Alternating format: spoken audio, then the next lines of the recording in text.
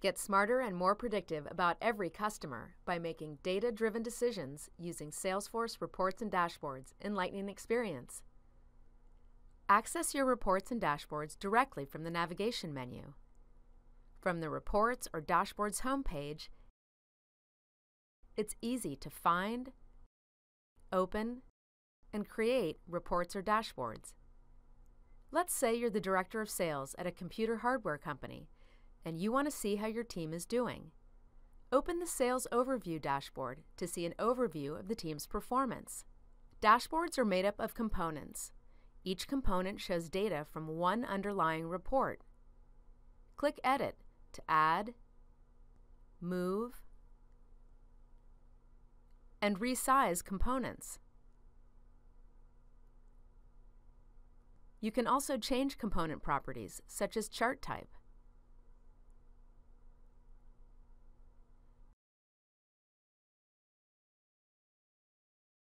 Before reviewing the data, let's refresh the dashboard so that we see up-to-date information. It looks like there aren't many opportunities coming from the retail industry.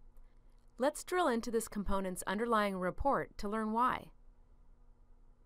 The Report Run page shows us detailed information about the chart in the dashboard component.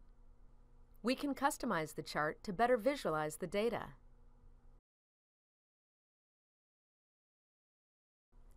Let's filter this report so that it only shows information about opportunities from the retail industry. You can filter reports from the Filters panel or by clicking directly on the report chart. It looks like all our business opportunities are generated by word of mouth.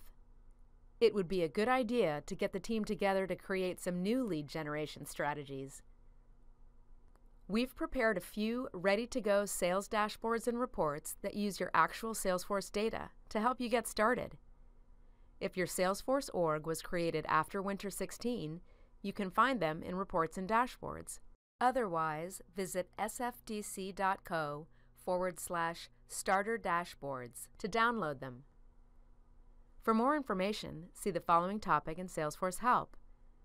Take the Reports and Dashboards trail in Trailhead, or watch the rest of our Lightning video series at sfdc.co/lightninghowto.